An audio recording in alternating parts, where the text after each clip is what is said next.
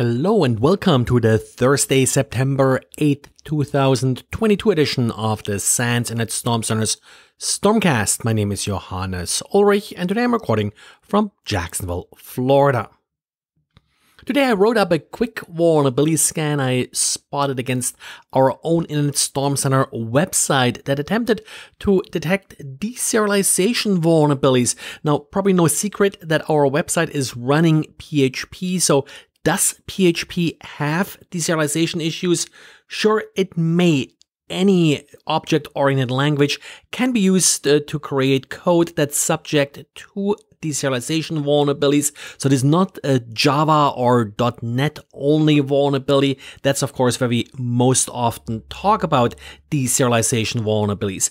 But any object-oriented language where you are instantiating basically arbitrary objects without taking the necessary care are susceptible to deserialization vulnerabilities.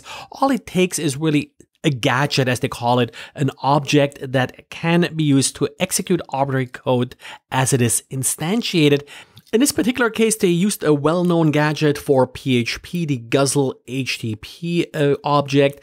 This is a simple HTTP client, a little bit sort of an abstraction of a curl, which sort of comes built in with PHP and has been well documented in how to use it in order to exploit deserialization vulnerabilities.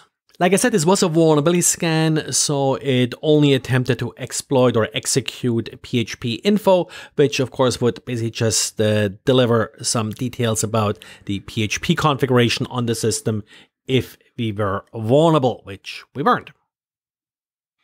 And if you're following Brad's malware analysis diaries, you probably remember him talking about malware that's part of the TA505 group. It's a very prolific crimeware family, and the write-ups that Brad usually produces are talking about the victim's view, basically what does the malware do on the infected system. What they don't show is the attacker's view. Threat intelligence company ProDaft now released a very detailed paper that is describing TeslaGun, which is part of sort of the framework, the interface that's being used by TA505 to control infected system.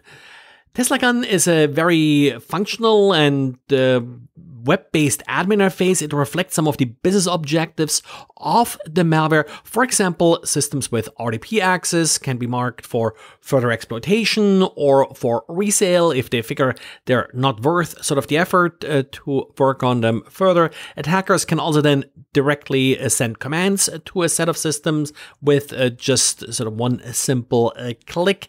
In that, it reassembles some remote administrative tools. Overall, a good write-up showing a bit what the other side of malware looks like. And yet another reminder from Cisco to finally toss the end-of-life small business routers in the RV series and, well, basically upgrade them into the next trash bin. Cisco announced an authentication bypass vulnerability in these devices, allowing anybody to connect to the VPN server implemented by these devices. No patch is planned to be released as these devices are no longer supported, which leaves the trash bin as your only option. But there is another workaround, and that's also, well, just disable the VPN server. But remember, that's an ongoing thing. We had a number of vulnerabilities in these devices that have not been patched because they're end of life.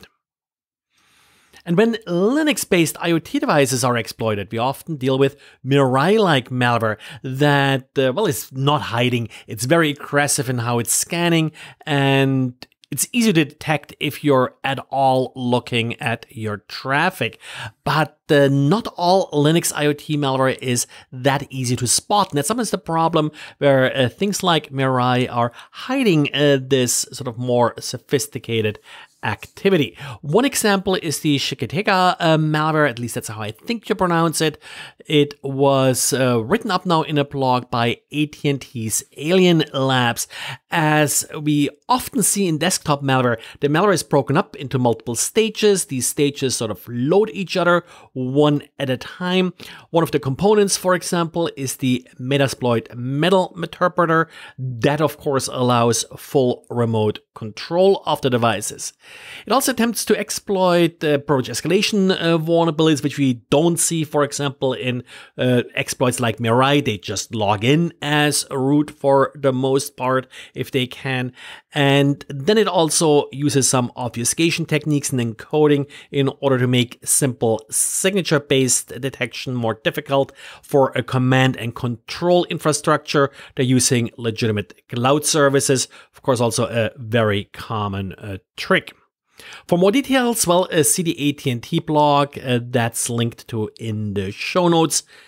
And with that, thanks for listening again, and talk to you again tomorrow. Bye.